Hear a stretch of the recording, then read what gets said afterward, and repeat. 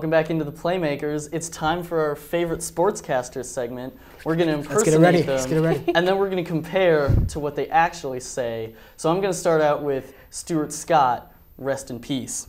At the heart of the game, it's always been the same. It's put the ball in the hoop from underhand set shot jumper, what have you. Ball swish in the nets, count for 2 unless you got range. Feeling free, let it fly, and it's 3. Right now in the NBA, nobody makes buckets from long distance like the Warrior Steph Curry. At the heart of the game, always been the same, is putting the ball in the hoop. From underhand, set, shot, jumper, what have you, ball swish in the nets, counts for 2. Unless you got range. Feeling free, let it fly, and it's 3. And right now in the NBA, nobody makes buckets from long distance like the Warrior Steph Curry. Hand in his face, double teamed, no worry.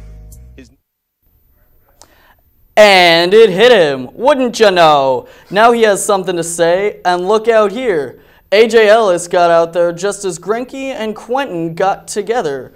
Quentin continues to amaze as he consistently gets hit by pitches. And it hit him, wouldn't you know? Now he has something to say, and look out here. A.J. Ellis got out there just as Greinke and Quentin got together. Quentin continues to amaze as he consistently gets hit by pitches. That was, of course, the ageless Vin Scully for the Dodgers. And next, I'm going to do one that you probably haven't heard of, but he's my all-time favorite. Here we go. Sean Marshall against Little Pony, Carlos Gonzalez. High drive, deep right, touch 'em all, he's done it. Unbelievable! 6th career cycle in Rockies history. It took only 1 pitch. Here we go, Sean Marshall against Little Pony, Carlos Gonzalez. High drive, deep right, touch 'em all, he's done it. Are you kidding me? Come on. Holy cow! Unbelievable! 6th career cycle in Rockies history. It took only 1 pitch. Now it's time for some of my favorite broadcasters. I'm going to start with the guy who's my favorite, the White Sox announcer, Hawk Harrelson. Call your wives, call your husbands, call your sons, call your daughters. A perfect game going into 9th inning. That ball hit deep, goes back into left center field. Dwayne Wise goes back. He makes the catch. He makes the catch. Dwayne Wise makes the catch. What a play. Mercy. Call your sons, call your daughters, call your friends, call your neighbors. Mark Burley has a perfect game going to the 9th. That ball hit deep into left center field. Wise back. Makes the catch. What a play. Dwayne Wise makes the catch. What a play by Wise. Mercy.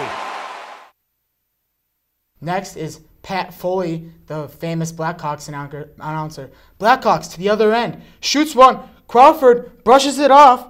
It's clear to the center for Taze. Taze for the win. Hawks win. Hawks win. Jonathan Taze takes it to the net with the backhander for the Blackhawks win. They take it to close it at home to the series back on Sunday in the UC.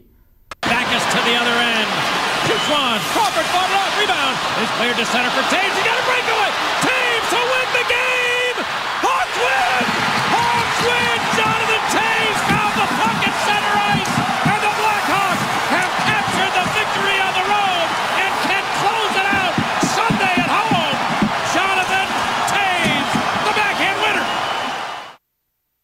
Next is the amazing sideline Iceman for the NBC Sports Network hockey coverage, Pierre McGuire. Hal Gill, a good defenseman with a long stick. Is that the guy that they traded, though? You're an announcer with a long stick from time to time. I guess I just have a big mouth. That means I have a long stick. I actually think he could be packing his bags for Toronto, though, but his asking price is very high. Hal Gill. But he had mentioned Hal Gill's a defenseman with a long stick. Is this a guy that's going to be traded, though? You're an announcer with a long stick from time to time. Yeah, big mouth, I guess. I don't know. You don't know about Hal Gill? No, I think Hal Gill will eventually be moved out of Toronto as well. But the asking price for Hal Gill is probably a little bit higher than people think because he's got... And I was going to do some of mine, but every one of the videos I Googled just went to a top 10 hot female reporting list. So sorry, guys. But I wish that everyone could have just experienced that in-house like I just did. Never going to forget that. Well, so what are you guys watching for in KU sports this week? KU has the women's swimming Big 12 championship. Shout out to Nadia. She's on her staff. Shout out to Nadia, exactly. They're going for the Big 12 championship, and I am really excited to see if KU will be able to win the thing. Definitely. Let's stick with the championships here. The indoor track and field championships is this weekend in Ames, Iowa, and KU's already been there twice this season, so they know the track, they've seen it, and there's been a lot of records broken every week. So I think we could see their first indoor championship in a long while. Okay, and so what are you watching for this week that's not KU? I spend my Friday nights watching Curling Night in America. Greatest thing you can watch on television, NBC Sports Network. Jamie Sinclair single-handedly takes down the Chinese curling team. She was going into the last end, which they call it in curling. It's kind of like an ending in baseball. And she takes it, puts the stone right in the center, right where you need to put it. And then on the next one, knocks out all the Chinese curling. No! It's just, it's a great sport. Curling night Every time you watch Every time you watch the Winter Olympics, it's always on, no matter what time of day. It's the greatest thing. Also, I have to give a shout out to Jamie Sinclair because she has the strongest Twitter game I've ever seen. If you tweeted her within a minute, she's already favoriting that. Or if she likes it enough, she'll retweet you. But I haven't had that benefit yet. I think you have a crush, Nick. I do. I have to admit it, I do. It's his first crush.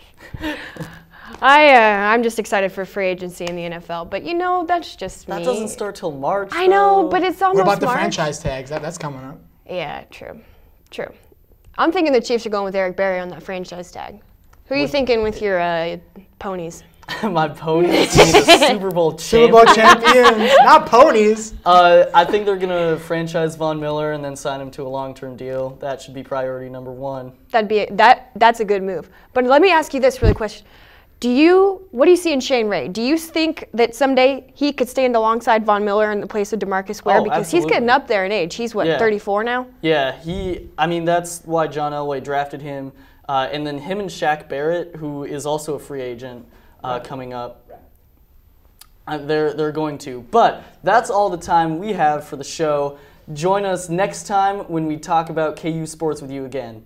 Have a great night.